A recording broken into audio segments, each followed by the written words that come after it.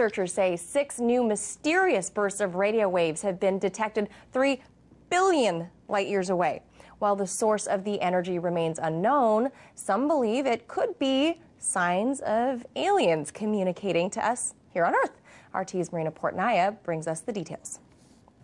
6 new blasts of radio energy detected from deep space have researchers questioning if extraterrestrial life is attempting to contact human life.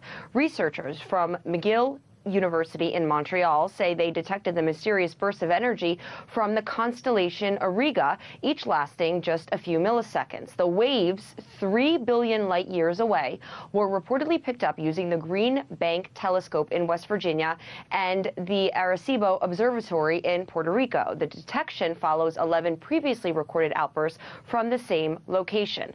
Now, fast radio bursts, or FRBs, are emissions that appear temporarily and randomly. According to reports, this is the only known repeater of FRBs. While the origin of the bursts remains an ongoing puzzle, researchers believe the cause is not a one-time event. The SETI Institute, otherwise known as Search for Extraterrestrial Intelligence, is a nonprofit organization that examines whether FRBs could be a message from aliens. It's unclear if the McGill researchers have requested assistance from SETI. While the discovery could end up monumental, not everyone supports the search for more.